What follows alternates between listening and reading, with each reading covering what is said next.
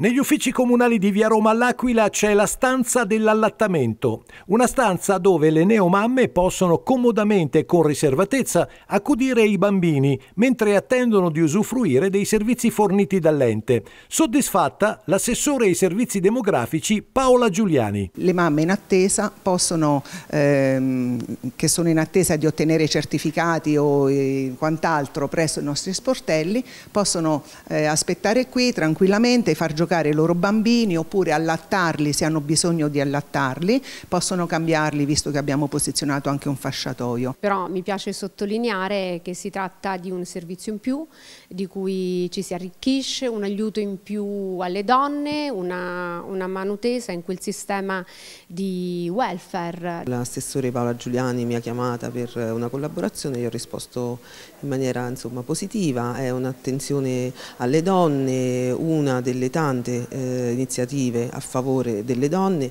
che comunque stiamo mettendo in campo come amministrazione. Nota a margine, da sottolineare il gran lavoro svolto dagli operai del Comune che hanno rinfrescato e adibito a tempo record questo locale con poltroncine, fasciatoio, giochi per i più piccoli e aria condizionata. L'iniziativa si aggiunge a quelle già attivate dall'assessorato guidato da Paola Giuliani per offrire un servizio migliore ai cittadini come il servizio saltafila o quello di traduzione in lingua dei segni agli sportelli.